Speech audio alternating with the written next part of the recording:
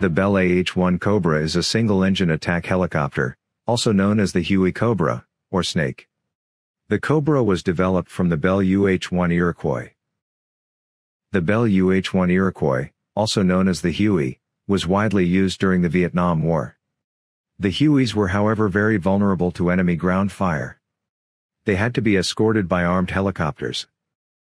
Bell had been investigating dedicated helicopter gunships for a while, and got the Army interested in the concept. The first version was a modified Model 47, which was designated the Model 207 Sioux Scout. It had a tandem cockpit, stub wings for weapon and a chin-mounted gun turret.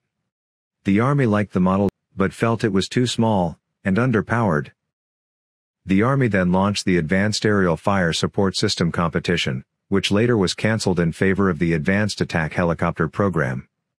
Bell decided to develop their design to the Model 209, which used the engine of the UH-1, combined with the design philosophy of the Sioux Scout. It was operated by a pilot and a gunner, seated in tandem. They were protected by armor. The 209 went into production as the AH-1, but not without modifications. The retractable skids were replaced with fixed skids. The rotor blade was modified, and a plexiglass canopy replaced the armored glass canopy of the 209. Later, the tail rotor was repositioned to the left side. The first AH-1G Cobras began combat testing in Vietnam in late August 1967, and the first combat unit was operational October 6, 1967.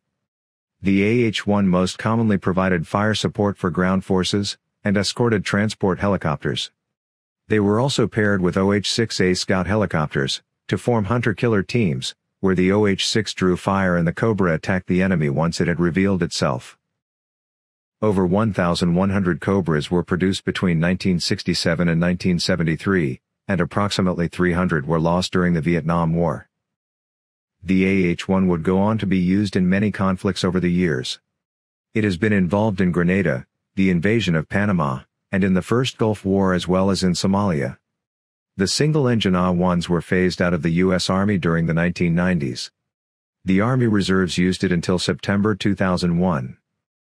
The AH-1G has been used by several countries over the world, including Israel, Japan, and Pakistan. It remains in service in some of the countries. Upgraded versions of the Cobra have been developed, such as the twin-engined AH-1 Super Cobra and the experimental Bell 309 King Cobra.